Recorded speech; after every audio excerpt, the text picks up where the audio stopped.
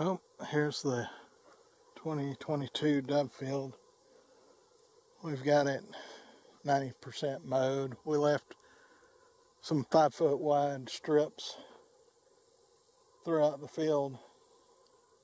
We'll come back and mow them at a later date. But as far as the field itself, it's mowed. I got plenty of bare ground, and there's seed from what I'm seeing all over the ground. Let's see if I can find this in the viewfinder. Yeah, there's a stalk with seed on it, and then there's just seed everywhere. It's kind of hard to see being a light color and the dirt's light, but the birds seem to know it's here. A friend of mine that's about a mile north of here, there's a bird on the wire. Let's see if I can capture him.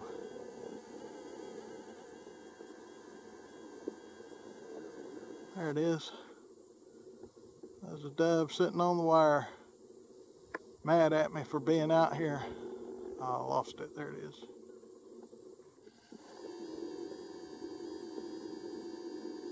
I've seen a good bit of dove fly over today while we were out here mowing. One thing that I did is I came back with the lawnmower and blew a lot of this thatch off to the side, and that's why this is relatively clean right in here. Got a lot of bare dirt for the birds to land, and they can walk around and get a bunch of seed. But these rows of thatch like this right here, I can come back later, run over them with the mower again, blow them to the other side, and they'll spread even more seed, because the seed is still on the stalks in that thatch, and it's some of it's falling off. As it dries out even more, it'll drop. But there's a thatch here with seed all on it. And then you got the plants that are standing. The brown top's done. This is brown top here.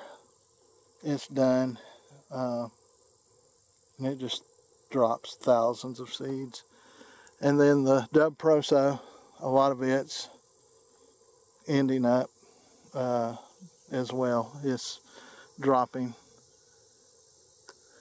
Not as much as the brown top, but it's still bent over, drying out and dropping seed.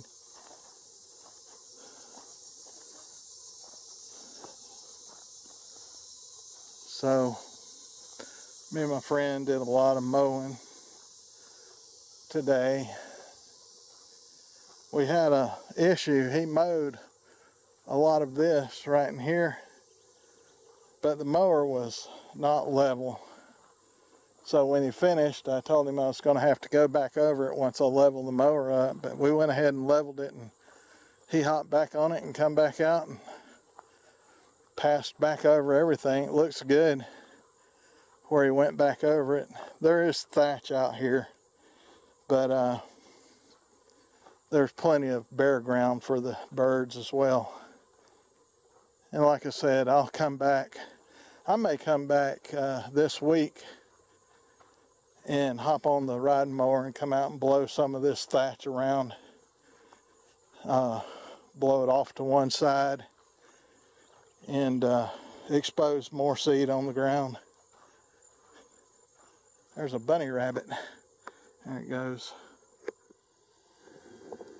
Two of them. There's one right there. The other one's right over there.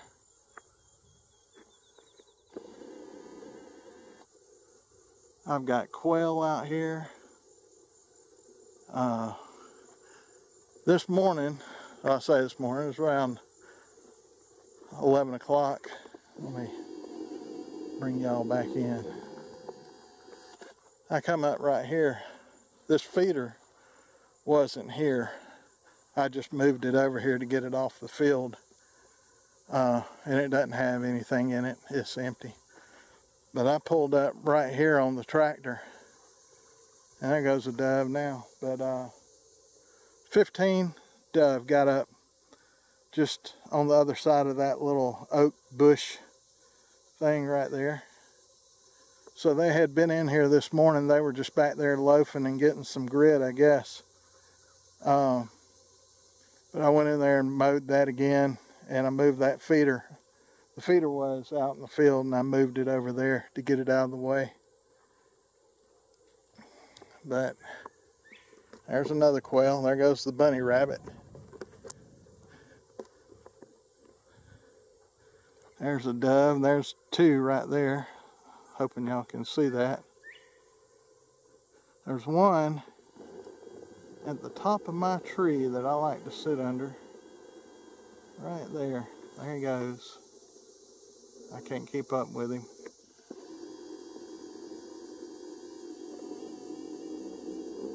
But anyway, there's birds out here. Not a lot right now, but then again, we just mowed it. And I thought before I head back to the house, I'd take you on a little tour. I still did get some crabgrass this year. You can see a big clump of it right here.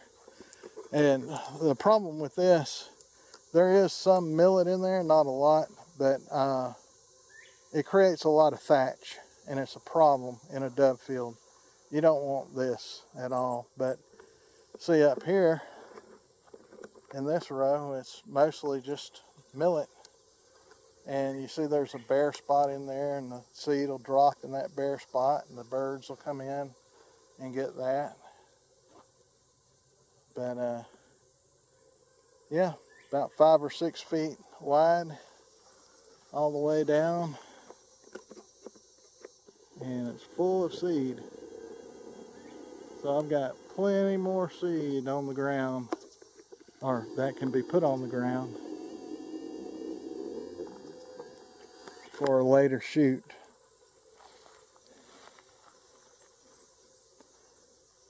But I do know that there's just seed everywhere, and the dove have already started coming in. We sat there after we finished and watched about 20 birds, you know, ones and twos, and there was a group of 5 or 6 at one time coming through.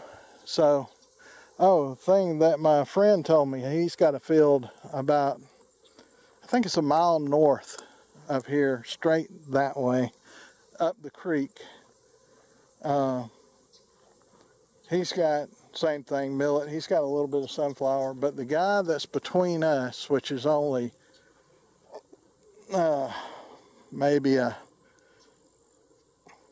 quarter to a third of a mile north, he plants sunflowers every year, and he has a great shoot. And when he's shooting, sometimes the birds come up here and sometimes they don't. But thing is, he told me that a guy that works for him sprayed the wrong thing on all of his plants and killed everything he's got. So he didn't get a sunflower patch this year, unfortunately.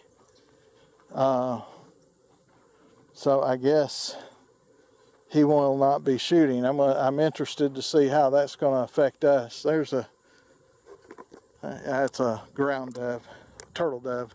See a lot of those out here too. But anyway, this be the field, 5 acres. We planted a little late, planted middle of June, should have planted last weekend, May at least. Been better off. We could have cut sooner. We got 1 week and the season opens.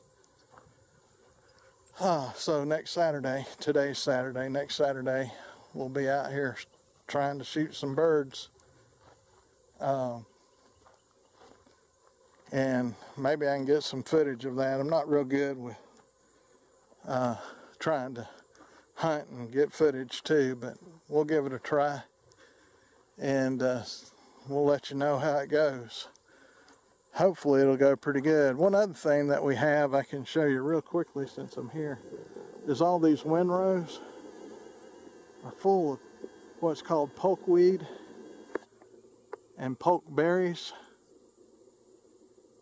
and the dove love them too. So we mowed right up to them. Of course, I've got purple spots all over me from doing that, but hopefully the birds can enjoy those as well. But until then, there's a dove right there in my tree that I sit under. Right there. And there goes some other birds.